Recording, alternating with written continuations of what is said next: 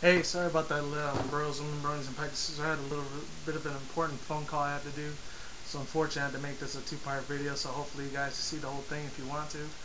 Hopefully the guy that you guys do. But other than that, let's get it started from where we were at before. So basically, after the mysterious hairdresser villain girl, whatever, headmistress, she ends up stealing all of the Power Ponies and stuff. And sorry if I'm sounding out of breath because I just came back from the gym and stuff too after I did that phone call, whatever.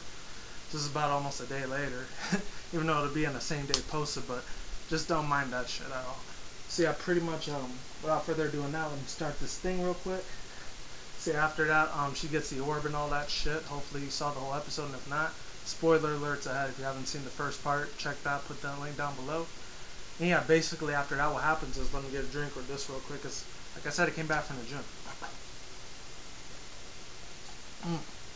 Beautiful stuff in the world. After that, Spike, aka Humdrum, he ends up actually saving the ponies because before he ends up saving them, he ends up overhearing the headmistress and the main 6 ponies, and after that, like after the headmistress lady, she ends up insulting Humdrum because doesn't have any superpowers and he's useless and he's a piece of crap and stuff. Then Twilight Sparkle ends up defending him, aka the one in the comic book, which I forgot her name is. All the names, unfortunately.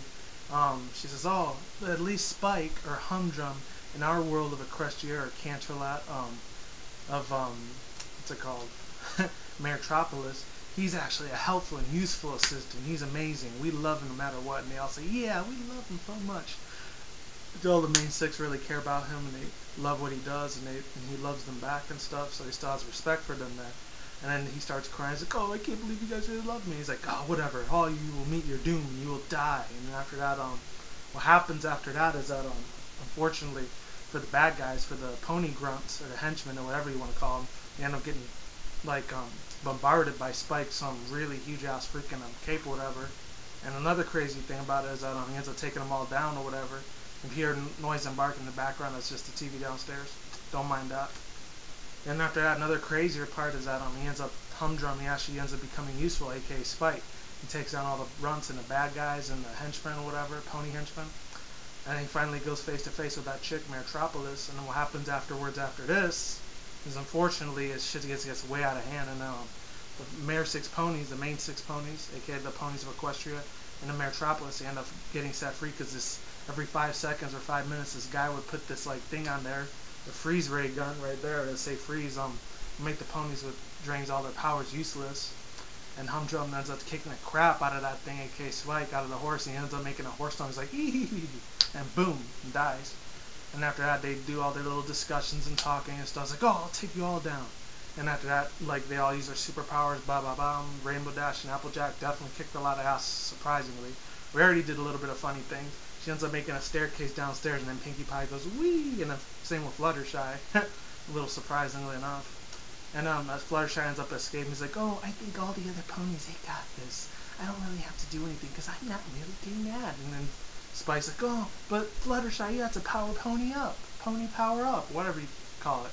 He's like, "I'm just not feeling it, Spike. I'm sorry. I don't want to get mad or angry and lose my temper." And she's like, "I'm trying." It's this funny little cute adorable voice that she always uses. Shout out to Adriana Lehman for making that one, and Pinkie Pie. It's fucking hilarious. This all just works so damn well, epic for her.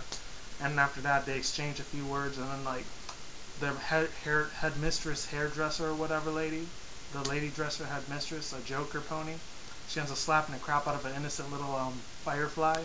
He's like, "How dare you! We heard an innocent little butterfly, firefly. I'm gonna destroy you!" And shit. She ends up doing that snowflakes, yeah, voice or whatever. And she ends up going in a low demonic voice, and she turns into the Incredible Hulk pony, or the Thing pony. It's crazy as hell. And after that, she finally kicks the shit out of freaking Humdrum, not Humdrum, but the evil Joker pony, and she ends up flying, she literally sends her off flying out of nowhere and just crashes into the wall. And she's like, "My mane, no, he destroyed my beautiful mane. How could you, evil ponies? Curse the Power Ponies, I'll get you something." And after that, she just starts laughing all crazy, like, "Ha ha ha ha," you know, all psychopathic Joker-like, you know, it has that DC Marvel kind of feel to it, you know. That's probably why they showed that at Comic-Con, no wonder, earlier this year. And after that, what happens is that, they end up thanking Spike, saying, "Oh, Spike, you did it, you saved us all." And he says, down once again, this day was saved by the Power Ponies. And after that, he ends up finishing his line. Pinkie Pie ends up getting a couple cupcakes at the end. He's like, Pinkie Pie, where in Equestria did you get these cupcakes? And where in Celestia did you get these cupcakes at? Oh, they were like the Metropolis Cupcake Factory. I was 65 blocks away, and that wasn't even that fast at all. It was a really good trip. And she ends up talking real super fast and speedy and everything. Breaking that fourth wall reference once again. I got to give credit where credit is due to Miss Andrea Lehman for playing both of those Pinkie Pie and Fluttershy voices. Best ponies of the main six. I'm just gonna say it like that. Besides Rarity, even though that's Tabitha St. Germain, she's still cool as fuck too.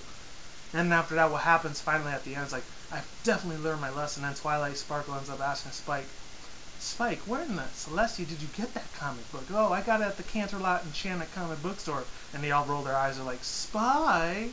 And they finally learn what their lesson is, and they end up going to that moral of the story, typical MLP-ish, DHX Entertainment, the hub.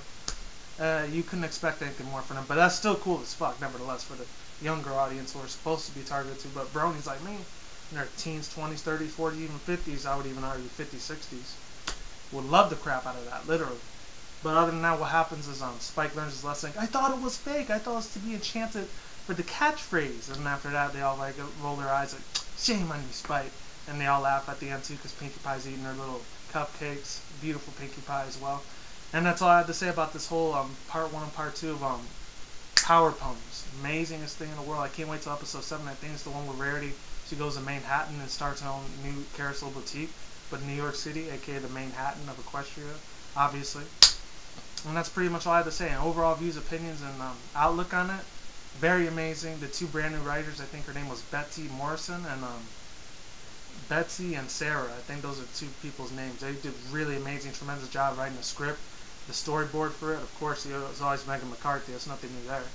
Her and Dave Polsky, they definitely did really good work on the engine and the background. Graphics were beautiful.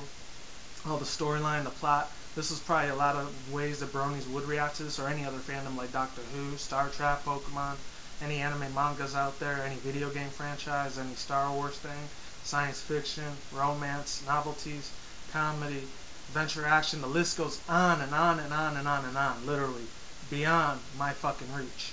And that's pretty much all I had to say. And I like all the powers and special effects they had. Same thing that they got the powers in real life for My Little Pony and Equestria and Canterlot, except Rarity's the only difference, except she's supposed to be good at creativity. The only difference is she's making out of her mind with her bare hands. She's like the Green Lantern, the Martian or something from DC Comics, from the Justice League. That's what I'm getting the vibes from. And that was amazing as hell. That was my best scene thus far. That where Rainbow Dash makes the big giant tornado and all of them are spinning around. And Pinkie Pie, she does a pink swirl in it. That was the best scene too. Second the best scene, third the best scene was the part where they all end up like defeating her at the end. That was epic as hell. I loved every single moment of it. And I love when Fluttershy got angry. A lot of people are liking it, especially she claps her hooves like ding ding ding like that. That was awesome as hell, you know. I loved every single second of it. Her shyness definitely ended up being reverse opposite. That's what a lot of bronies probably weren't expecting. I was taken by surprise. I was like, what the fuck? Fluttershy? Since when does Fluttershy become the new Incredible Hulk? That's all I'm asking, you know. Anybody give me an answer to that. But that's all I had to say for now. So like I always do say, peace out, bros, women, bronies, and pegasisters. I will see you when I see you guys. Have a good day, have a good night, or if you're out around the world. Don't drink, smoke weed at the same time. Don't do anything reckless. Peace out. See you soon. Laters. Goodbye. All that good shit. And before I do finish this off, definitely go on to wikia.com if you want to check all these new pictures out of the episode. Really good stuff here. I would suggest you check all this out. It's amazing, well detailed, and it explains a lot more of the better episodes than I do myself, as that's literally a fucking dictionary. I'm not sure if any of you guys can see it. It's very wonderful, epic. You have all the diagnostics, the continuity, all the story plots, everything you want to like break down into one like analysis. They got it for you. This is definitely the one checking out. MyLittlePony.com/wiki. I'll put the link down in the description down below. Look at Pinkie Pie. She's just awesome as hell. Beautifulest pony of Equestria. That's all I'm going to say right there. And that's all I got to tell you right now. Peace out. Be easy. Stay safe. And I'll talk to you guys soon. Alright? And before I do go, I'm going to be doing more reviews. I might do a New Year's Eve special. We'll see what happens. Hopefully I'm not drunk by then. Alright. Peace out. Goodbyes. I'm gone.